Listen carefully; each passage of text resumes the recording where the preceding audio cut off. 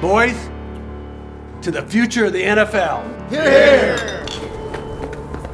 We just won the game. Game, Lou. 2-2, Norb.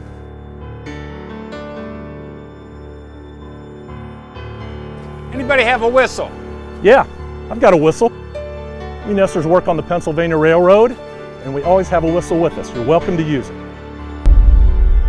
Not today, mister. The National Football League's history follows the same path as America's society. Which is more fascinating, Norb? Football or women having the right to vote? For these millions of fans who love the NFL, they should want to know where it started.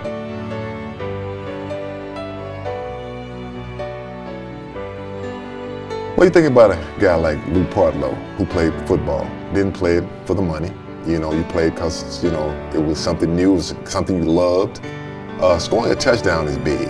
I mean, I'm telling you. And think about scoring the very first touchdown. That's even bigger. Lou Partlow had it figured out.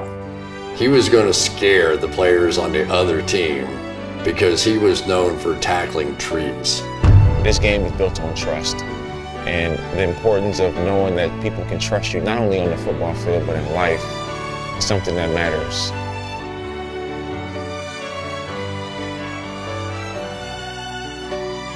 Something in our DNA that is physical. Who's stronger, who's faster, who can hit the hardest. Get him chopping. Go, get him chopping, get him chopping. The National Football League's history follows the same path as America's society. You know, why do we not know more about the very first game played? But it had to start somewhere, and it started right there. The love of the game is about the people and being the greatest team sport that there is. Loving football is loving life. So you just think about truly playing for the love of the game? That's what those guys had to be doing. I think you put yourself back in that time, in 1920, and no one could have imagined that the NFL would be where it is today. I think the NFL has gotten to a point where it's become the sport that America follows. To be able to push back and go back to the grassroots of really understanding where it all got started is fascinating to me.